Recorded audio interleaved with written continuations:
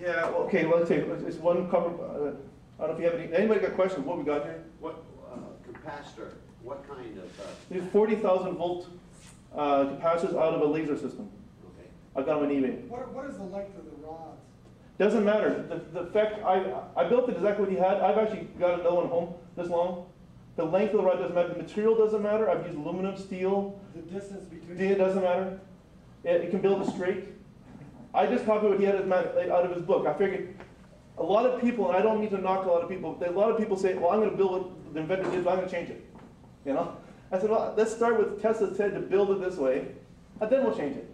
So at least we know what we're starting with, and we can prove upon it later on. So, yeah, but I have tried copper bars, steel bars, aluminum bars, copper tubing. The only thing that does not work is thin wire. You need mass.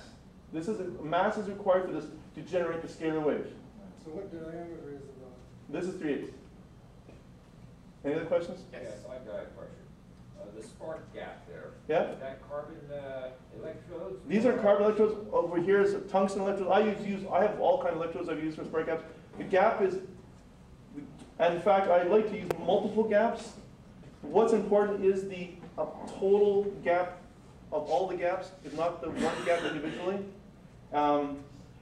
These just happen to work quite well. These are welding rods. Right. You can like carbon welding rods, and I just drill a hole down the middle, tap them, gouging exactly, and I put on. They're cheap and they're easy to use. In fact, these are the original ones I've had for 2 years now on this device. They work really good. Yeah. The circuit between the rods and the shunt bar and the spark gap, is that connected in parallel to the wall? The wall is going parallel this way, and this is hooked across it. So I can put a capacitor across the high voltage, but I'm shorting it out, a spark gapping across the end here. And there's well, there was a circuit on the table here. We'll show you. You can look at it later on. Okay, yeah. That was my other question. Will you have time later? Yeah, absolutely. Have you noticed any health benefits or any being in the close proximity to the scalar energy? I wouldn't call it a benefit, or I haven't been around long. I do know that generally speaking, and I haven't decided if this is a, what do you call it? One of those, somebody tells you you're going to feel this way? Placebo effect or not. We can try later on.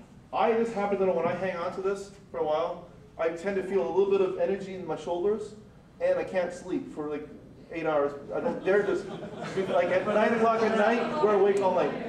It's kind of like taking coffee, I find. My feeling is that. Some people say, effect, but I do feel that effect. Hook me up for my 14-hour drive home. There you go. In fact, in his book, in the Tesla lecture book, I think I got the label here. Lecture number.